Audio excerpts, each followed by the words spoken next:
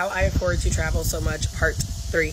Just in case it's your first time in coming across any of my videos, my name is Bianca Lynch, and I show everyday people just like you how to travel the world without breaking the bank. And I'm doing this series because the number one question I get is, how do you afford to travel? So let's talk about it. So one thing that I believe in to like my core, y'all, my core, is one stream of income in today's world is ludicrous, especially if you're living in the United States.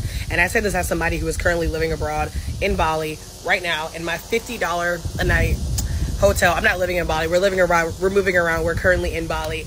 Yeah, like there's no reason to have only one stream of income, y'all.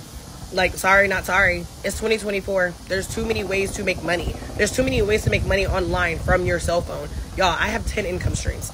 10. And I say that humbly because there was a point in time where I only had one income stream, and that was from a job that, you know, didn't really care about me. And I was working, bugs, because I'm in the jungle. And I'm out here working, 40, 50, 60 hours a week for a job that would, like, drop me like a hot tamale? No.